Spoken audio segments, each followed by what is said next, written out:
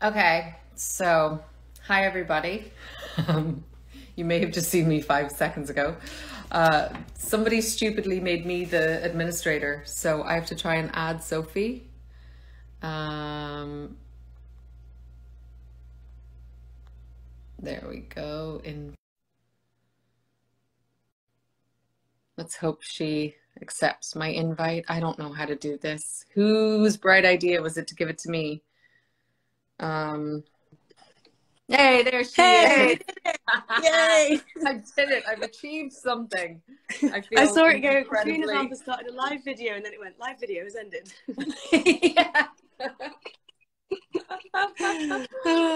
Yeah. Hi everyone, we made it. We did. We made it. There's some questions, I guess, right? Yes. I'm gonna find those. We need two phones.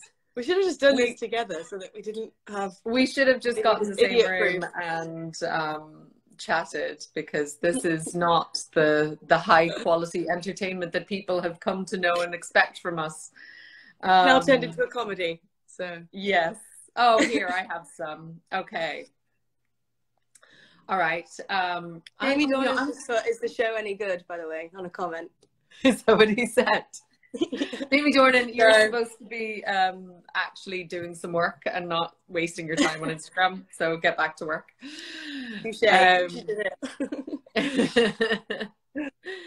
All right. I'm going to ask you a question, Sophie Skelton. Uh-oh. First of all, season 6, everybody. Right? Pretty damn exciting. Thanks. What is a question that no one has ever asked you in an interview that you would love to have been asked, other than this one? Other than that one. Do you know what? I do feel really sorry for people who have to think of questions, because we do get asked a lot of the same ones, don't we? And I can imagine it's hard to come up with something original. And now I'm that person and I have to come up with something original.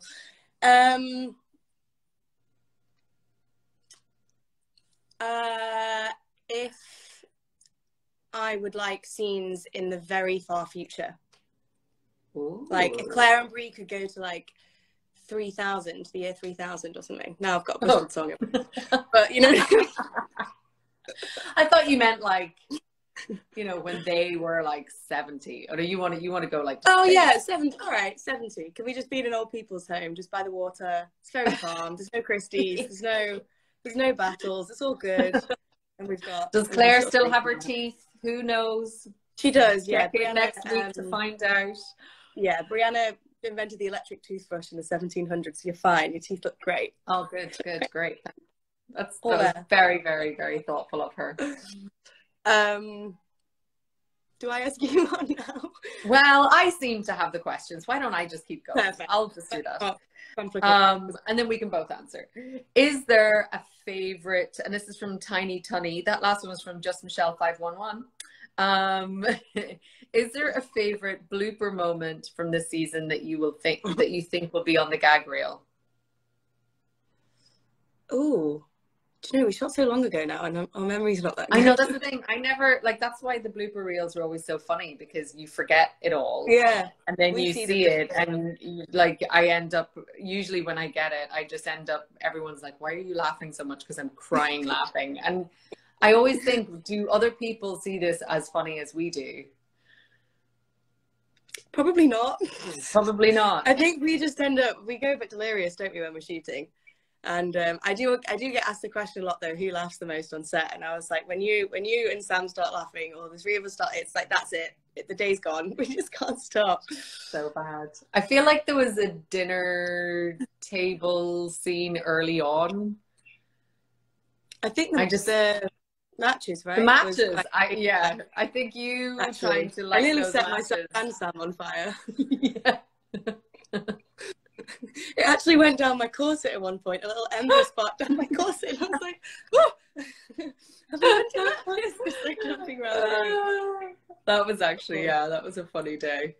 I'm sure some of that will make it. In the bloopers. It's when we're all together, isn't it? It's a really bad recipe for giggle fest disaster. We get very naughty. We're like naughty school children, and usually whoever's firsting tries to wrangle us and tell us to behave, and we're always like, we're like, it's very childish. Okay, this is a more serious question, and it's at Goyish76, and it's for both of us. Since both of your characters have suffered sexual abuse, how do you describe the relationship between mother-daughter after the traumatic events, and how they help each other to recover? Well, I think we talked about it a lot, didn't we, in terms of showing how different people deal with trauma and different ways to heal or try to heal, and different ways to help people when they're going through it. So I think it brings them closer, and obviously they know what they've been through, don't they? And I think just showing that Brianna's there for Claire, but can recognise that Claire doesn't want to talk about it, I think is a really good thing that we have, isn't it? Just to show people that actually you don't have to force people to speak, you don't have to speak, but just that reminder that someone's there to listen if you do want to is, I think, brings them closer. Well, I think that was what's really beautiful about their relationship this season, is that understanding. And it's like, you really do see Brie giving Claire the space, but then Claire really needs her at a certain time. And it's like, you have that lovely kind of connection between the two. But I think it was really important to both of us, about exploring different ways that people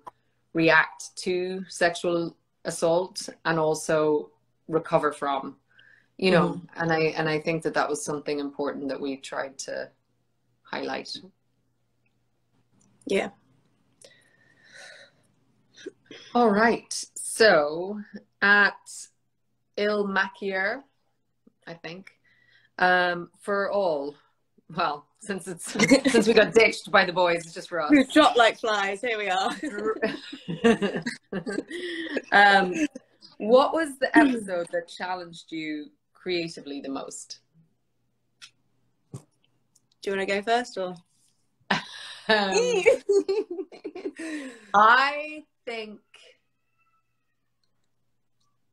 think the episode that challenged me the most creatively, I think episode 6. I think it's I haven't seen it, so I'm not quite sure how it's turned out, but we definitely, stylistically, they were kind of going with a new thing. And also, it took us a while to get to the script it's hard to say it without giving stuff away, but we're really exploring, I guess, Claire's inner voice. And I think, for all of us to sort of get on the same page with what we thought that was in a way that we were all happy with, took a minute. And I think, I think we got there, and I hope when I see it, I'll be really happy, but I'm not sure. What about you? Well, I'm going to pretend I know what you're talking about, because I can't remember which app was which, but I think I know what you're talking about. And it sounds like it's going to be super powerful. I think, to be honest, I think it was maybe more, if we're going to sound creatively, well, I'll do a logistic answer in terms of having kids on set, having Jemmy run around and stuff. We have a lot of lovely scenes with the Mackenzie family this season, but yeah, the kids tend to complicate it more than we do, don't they? We might be more childish, but we're big kids, but yes, there's a lot of wrangling with little kids too. Yeah. Yeah. So yeah. All right.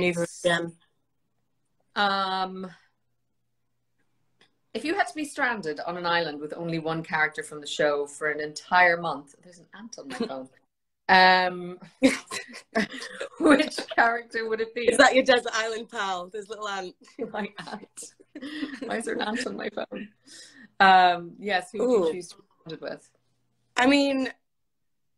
This is quite pathetic, but I'd probably choose Rollo. But I think practically I'd probably choose Claire. If you're on an island, I was going to choose Brianna, because I was just desert island. We'd figure out how to turn those coconuts into some very good daiquiris. We could. And we would have a lot of fun. Out, have a swim, have a laugh. Yeah. Be great. There you go. Just very extended holiday until have a dance party. Jamie and Roger came and pretended they were saving us, and we'd let them think that.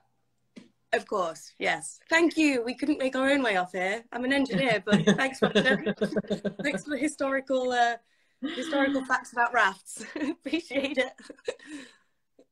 All right. So V Ronnie's has asked, what have you learned from working with each other? Oh, what have we learned from working with each other? All right, I'll go first. One thing I've learned from you, and it's a very good thing you do, sometimes when things aren't working on set and you're asking about notes and stuff, when I do it, I get very emotional and I get very like, I go from calm to very emotional quite quickly sometimes. And, you know, sometimes I can get slightly frustrated quickly, but you have an amazing capacity to stay calm. And it's such a good lesson. You're very methodical in your dissection of things and why it isn't working, but you're very, very calm when you are trying to find solutions. And I've definitely tried. I'm still trying, but I've definitely tried to absorb some of that. Well, thank you. In your defense, corsets don't help remain calm, do they? Let's be honest. No. Like that is anything. I think for me, it would probably be the fact we work in such tough conditions and people can often forget about the crew or essays or what they're going through. And you are very, very good at taking care of everybody and fighting for them to have, you know, heaters and make sure everybody is taken care of. And it's a big credit to you because not a lot of number ones would even think about it. So, yeah. Well, show doesn't get made without them. Exactly. But some people are aren't very integral and important to the whole process. So yep. Anyone who's a first AD or anyone who's a producer or anyone, remember to look after everybody. Mm-hmm. Everyone's just as important. Exactly. Okay, Wakeful Wife asks, it's Caitriona, you've said you use music to get into characters' headspace, but for everyone, what's on your playlist that helps you get into character? Ooh. Or do you use music? I rarely use music, but music. I rarely use music. I don't use music. I don't. I don't do that. There was one song, I feel like it was an Enya song or something. It was just, so I struggle to listen to sad music because it just makes me really sad. You know how some people can just cruise in the car listening to Adele? It's just not good for me. But then there was one when Brianna was having flashback scenes of the sexual abuse, and there was one song by, I think it was Enya, I have to find it now, but it was just very, very sad, and I would just sit in my trailer and just get all sad by myself and then just walk on the set. So that's probably it. But yeah, I don't really tend to use it that much. But you do, don't you? You quite like using it. I use music a lot. I just feel like it gets you, especially one of the things I find when you need to be in a certain space emotionally, and like the sets are so busy and people are doing so many things, and you know, the props guys need to do their job and the carpenters need to do their job, and there's just a lot of chaos and stuff going around. And so to keep myself in a certain, I don't know, it's like an emotional way, like there's keep on that plane. Yeah, so to sort of keep myself there, and I think it's a good way of keeping your senses open, maybe, if that makes sense. No, definitely. I mean, you know, I love wanky actor talk.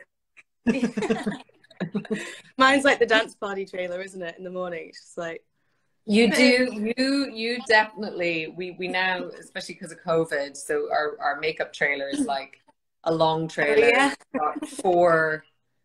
I think it's supposed to have 6 seats, but really we only use it for 4. But then they separated the kids. I know, we got split up. Sophie and Richard down one end and Sam and I are on the other. And they've closed it off because of COVID to sort of like separate everybody. And the music pumping from that end, the kids' end, and us 2 old granny and granddad on the other end sort of like lumber on and want to put on our nice like mellow music. Yeah. Yeah, and you guys are like, and I've got Justin Bieber Peaches, like, woo! Yeah, if I'm ever lost on set, just follow the music, you'll find me. Exactly. All right. Megan Kathleen D, how do you feel that you've grown as an actor from the time you first started until now? That's okay. Well, I think it's a whole different ballgame, isn't it, doing a series that goes for this long. So I think you get so much more time to kind of be in your character. And I mean, we really do kind of spend all year round with our characters, don't we? Because if we're not shooting, we're either talking about them or doing press or waiting for the next scripts or working on that. So I feel like I've grown just in terms of being able to kind of trust my instincts a bit more, I think, and not kind of guilt trip myself if I've not done enough work, because I feel like I now know specifically for Brianna inside out that it just to kind of rest on your instincts and just, I don't know, I guess that really just trusting yourself, just having the confidence to know it's like that's a big thing. Yeah, a huge thing. What about you? I want to say it's funny. We were talking sort of about this yesterday with someone, and when I first started, because I was so green and hadn't a clue, I used to find it really difficult if, like, you know, they had like a reflector board very close to me, or if I couldn't see the actor directly, or, you know, if the the boom's going like this in your line. Yeah, and like things around the set, like if they were, I just wasn't used to the distractions, you know? And I think one of the things that I've learned as I've gotten so old in the tooth, You look but it's so just old. an ability to kind of zone those things out for the most part. It's like have that tunnel vision. I can't remember what actor it was, but somebody said that they have slightly blurry vision, and actually they really like it because it just means that they can only focus on what's in front of them. And so when they're acting, they like it because it does that. It just shuts out everything around you. It's quite interesting. Maybe that's what's happened. My eyesight's just gotten really bad. I never wear my contacts. Maybe it's not technique at all. Maybe it's just I'm getting blinder. Oh no. Right, by season 15, we'll be like, Claire is focused. Huh? Okay. So at CB Sasanuk wants us to describe our characters in the form of a drink. Ooh, fun. Ooh. I mean, I feel like Claire and Brianna have so many personalities in one, and they have such an emotional range, don't they? I feel like it's just it's like tequila, get it all in. They're not a drink; they're a cocktail menu. Exactly. Yes. Cocktail menu. That's brilliant. Yeah, let's stick with that. That's what they both are. They're a cocktail menu. Okay, then how long does it take you to get back into character when returning for a new season? And that's from at Keisha Joy _E. I feel like it really is second nature to us now, isn't it? These characters, like I was saying before, we've been with them so long. I feel like you kind of slip into it relatively quickly. It's more the accent, I think. Sometimes I just need to like get back into doing American for a bit. Same. But you know, yeah. Well, same with the English. There's always like a day or two where you're like, oh, is that what that word is in English? Like, is that how it sounds, or is that like, but there's a funny thing. There's like all of this apprehension about going back, and is it going to be the same, or is it going to feel different? And then, you know, you're doing fittings and and then as soon as you get on set, it literally feels like the day after the last day you shot. You're like, oh god, it's like day 217. Day 780. But it's, I mean, the lovely thing about that is that you really do slide back in, but you know, very quickly you just feel like you've always been there. Yeah. And I think, don't you find, Kat, because we shoot relatively quickly in the days, like we get a lot done, don't you feel like you don't really have the option to just not be straight back into it, do you? It's kind of, we don't have... No, I mean, we hit the ground running, and that's kind of what you have to do. And I suppose last season, well, season 6 was very much, we shot so out of order, didn't we? Didn't we shoot like eps 4 and 5 first or something? Or like... Remember it was super no, we did 1, 2, and then we did 3 and 6. Yeah, okay, and then 4 and 5. 4 and 5 were left till the very end. Yeah. So we did 1, 2, 3, 6, 7, 8, and then 4 and 5. Yeah. As you do. Yeah. Keep us on our toes. Why not? Okay, so at Shelby, that's quite a good handle. Cool. What's it like to have so many bairns on set now? I think you sort of answered that. We're a little traumatized, aren't we? By bands, do we mean the kids or do we mean Richard and Sam? Because Caitriona and I actually have to babysit all of them the same amount. True. This is true. Okay, so Gigi Jen W. In real life situations, do you ever think, what would Claire do in this situation, or what would Brianna do in this situation? That's quite a good one. What do you ever think of Claire in a situation? I hope it's never like somebody. I feel like one day I'm going to be hiking on a trail or something. I was just going to say this. Someone's going to fall over and you're like, someone's going to fall over and I'll be like, I got this.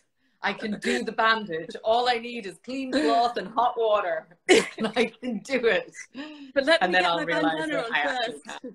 Huh? Like Claire get a bandana on in the wilderness of like yeah. Like the clean cloth is for me to get my nurse's bandana on. I'm ready. What about you? Is there you know what? If you were walking past a dike and there was a hole in it and water spraying, would you be like, ah? Like, here. No, do you know, actually, when I did, one time I can think of when I thought, what would Brianna do, was, I'm just very stereotypically English in that I always apologise for myself. And I remember you and I were walking in Glasgow in the Botanics, and I think I tripped over a step or something, or like my own feet, which I tend to do. And I apologised to the step. I was like, oh, sorry. And then I was like, why am I doing that? And I'm trying to channel Brianna more because I just feel like she's so unapologetically herself and just like confident in who she is and ballsy with it. Whereas I'm just like, oh, sorry. And that was a time actually when I thought, wow, I need to channel some more Brie in my life. What would Brianna do? Brianna would not apologise to the step. Exactly. Or a lamppost, because I've done that as well. She'd go back and she'd kick that step. Exactly. You're tripping her up. She would actually. She loves to just kick and punch things, doesn't she? Maybe that bit I'll keep away from. Okay, we're getting through them. At Always Jizzbun, what lessons about motherhood have you taken from playing Claire?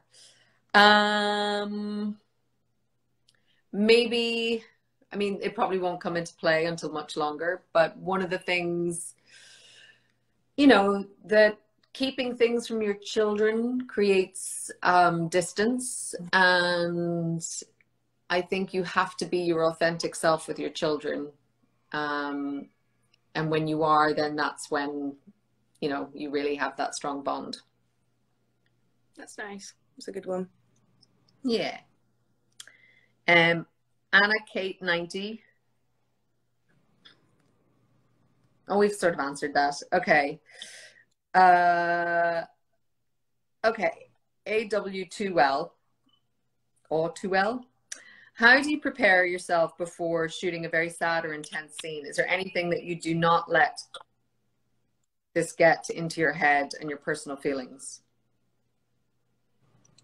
Oh, in terms of sort of barriering yourself from it and just protecting yourself. I guess so, yeah. It's a tricky one, isn't it? Because it kind of depends on the scene. I always think that I'm quite good at being able to segregate what's screen and what's not. I tend to really work to not take work home emotionally. But then I do think there are certain scenes that obviously you just can't, it's very, very hard to get away from. I was talking about this the other day. I don't know if you found when you've done you've done sexual abuse scenes and things where you feel like it's almost like a muscle memory. You kind of get triggered sometimes by little things. Like it's, I don't know, emotionally maybe you can try and separate, but I think when you do scenes like that, it's very, very hard to then not be in the mindset of people who've been through that, and it's quite a hard thing to segregate, isn't it? I found. Well, it's a funny thing because I think like you, I think some actors try and like use personal stuff, and I learned very early on that it can be a very damaging thing, and a very healthy thing to do, and so I try to very much separate it. And I think the circumstances of what the character is going through, if you can really fully immerse yourself and empathize with that, you'll put yourself into that situation.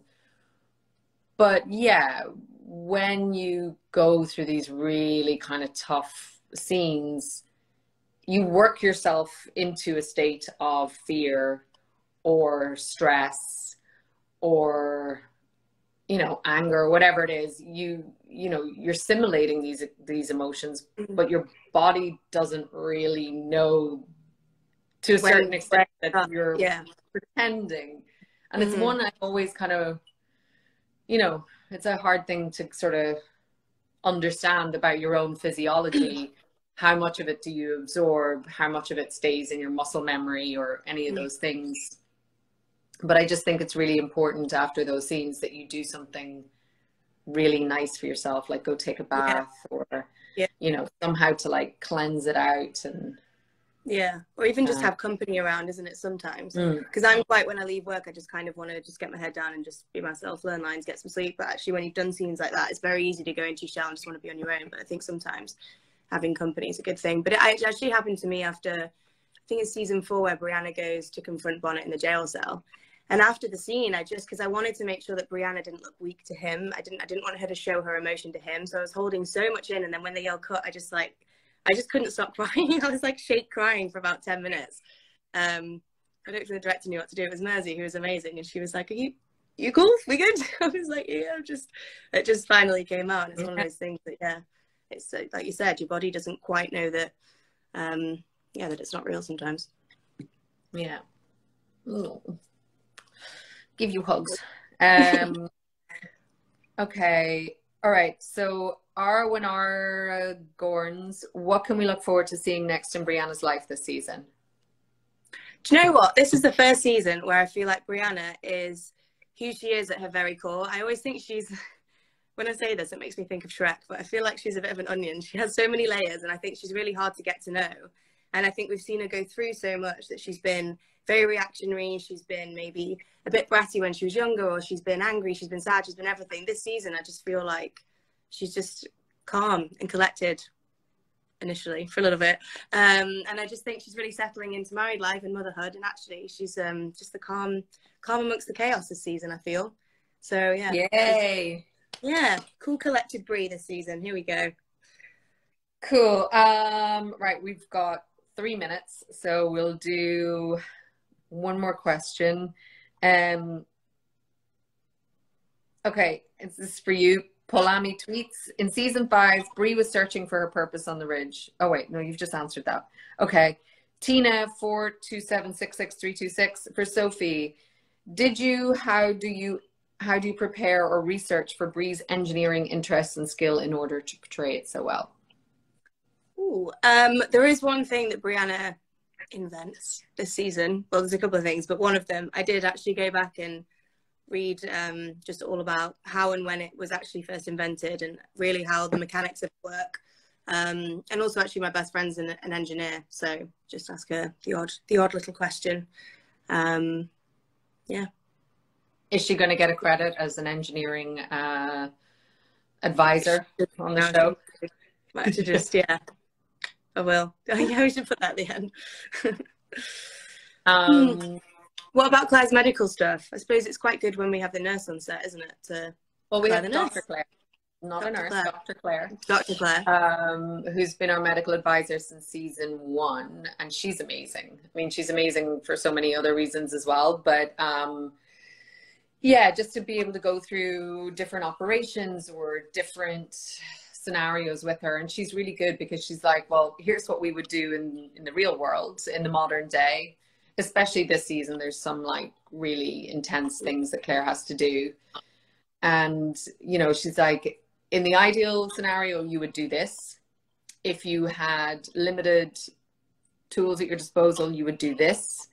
And then sometimes she's like, but for filming purposes, we can marry, you know, what you would do with also possibly what they were doing back then, but with your knowledge from this. So she's really good at kind of being able to take all of the different information. You know, I think sometimes people get like, but I think sometimes people get locked into like, well, this is the way we do it now. And she's really good at kind of figuring out what would be the most practical and yet the most impactful looking thing. So she's incredible. Yeah, because I guess a lot of it now is about making it clean and tidy as well, isn't it, the end result? Whereas I guess for Claire, it's more just getting it done in a certain time frame as opposed to it being, you know, sort of pretty looking stitches that don't leave a scar or whatever. It's very much just get the job done. And exactly.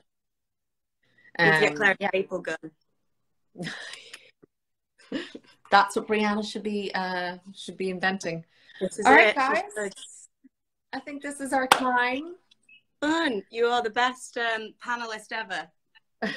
Thanks. Just call me host. I'm just proud I managed to get on live a second time, because that first time was embarrassing. I was like staring at the screen. They gave me the wrong instructions, and I was staring at the screen going, but there is no title button. And then I realized it's like, you are live. People were saying stuff. I was like, oh. You thought you weren't swearing profusely as it came on. Not quite. Inside I was. All right. Love you lots, Sophie. And thank you so much to everybody for joining us. We love you lots. I'm sure most of you have already seen the episode at midnight, but if not, enjoy it tonight or tomorrow or whenever it's airing, wherever you are. We put a lot of hard work into it, so we hope you really enjoy it. Happy end of Outlander. Happy end of Outlander. Bye. Bye. Love you. Bye. Love you too. I don't know how we get off.